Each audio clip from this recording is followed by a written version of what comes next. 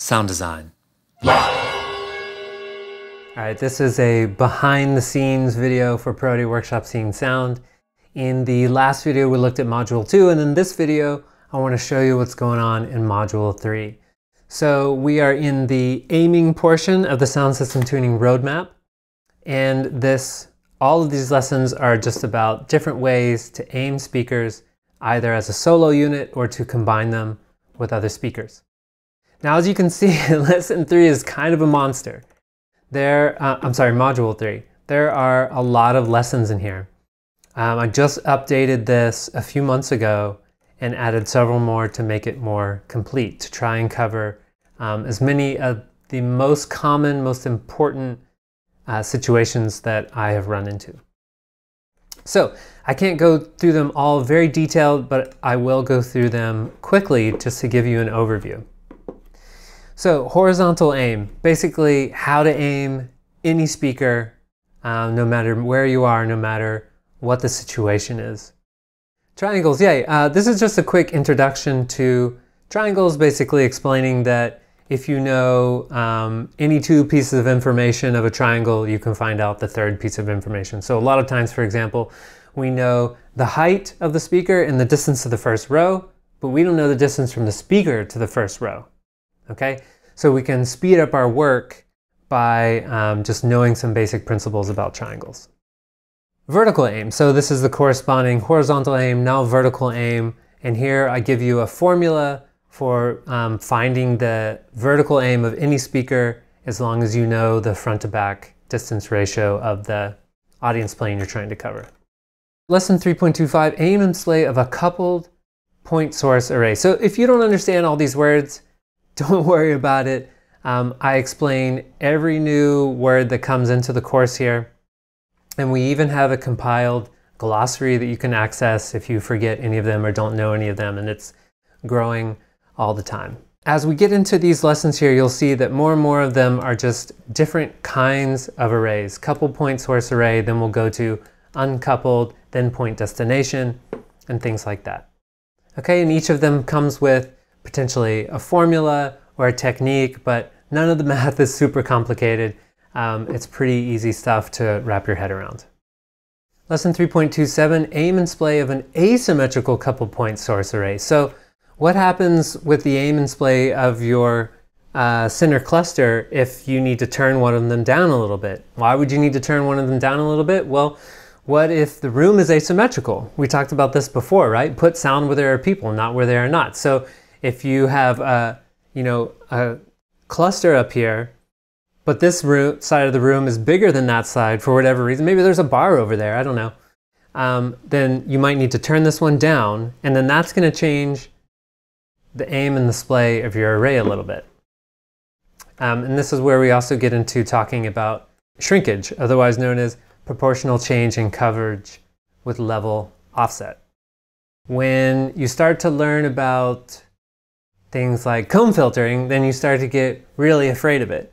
So what I try to talk about in this lesson is the trade-offs between an uncoupled point source and point destination array. And it's just a fancy way of saying, hey, if you have two mains, your left and right main on the side of each stage, like so many people do, what happens if you aim those in towards the center? What happens if you aim those straight down the middle? And what happens if you aim those out, okay?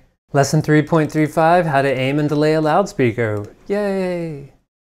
Lesson 3.4, find coverage angle and aim in one step. Okay, this is just a fun lesson where you get to learn how to use this calculator. You can put in a few pieces of information about your design if you know exactly where the speaker is going to go, and then find the coverage angle and aim.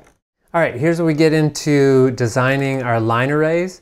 The first step here is just automatic, and that's basically just learning how to use the auto splay and aim of your loudspeaker manufacturer's design software. Then we're going to get into how to do that manually. And usually, I think most people use both. I would usually start by having the loudspeaker manufacturer software automatically aim and splay the array for me, and then I'll start making adjustments after that. I think in the next lesson we'll get into fine-tuning it. Yep, so Multi-step process, right? A little bit complicated, but these are the trade-offs of being able to cover a huge long room with just one array. Now we're going to start getting into the verification lessons. Verification is the most important thing to do on site. So many times I've gotten this wrong, and I try to skip ahead, and then the show starts, and some of the speakers don't work because I did not verify them. Something terrible like that. Okay, so just the lesson here is everything that you verify will work fine and there won't be any problem. Everything that you skip over and don't verify, there'll be some problem with. Just happens over and over again. All right, so we're going to start by verifying our audio analyzer. We need to make sure that that's working first so we don't incorporate any problems with the audio analyzer into our system tuning.